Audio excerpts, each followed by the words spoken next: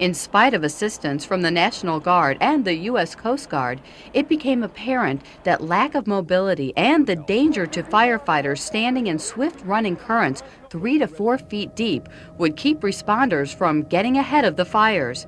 Grand Forks then decided to attack the fires using wildland firefighting methods. Airdrops from helicopters and planes. Their operation is they have a small aircraft way up high controlling the airspace, and they have a helicopter down low helping spot where to put the retardant, and then the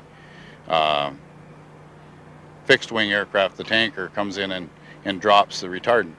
They actually had a second tanker come in from Hibbing, Minnesota, and was unable to drop his load because there were so many news helicopters in the air and we couldn't get clear airspace at that point. Along with the airdrops, one of the media helicopters covering the event had a thermal imaging camera on board. This became a key factor in directing the water drops, which led to quicker extinguishment of the downtown fires. We had a media helicopter, WCCO, had a helicopter in the air.